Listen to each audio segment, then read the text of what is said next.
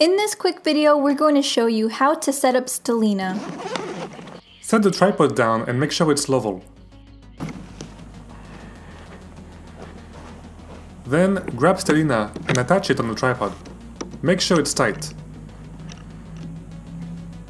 Plug in the battery on the side of Stellina and close the compartment door.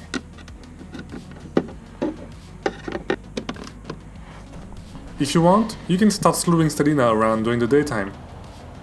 But we'll wait until it's dark.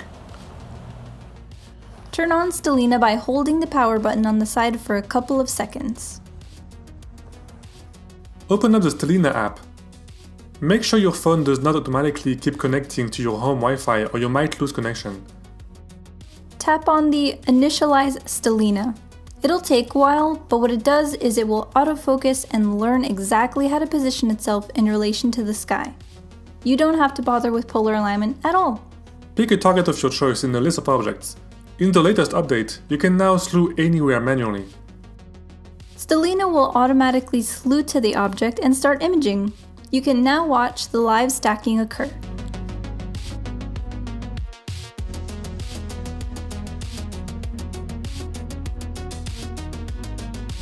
If you decide to image a different target, you can find your previous photos in the Profile tab, as seen here with M42.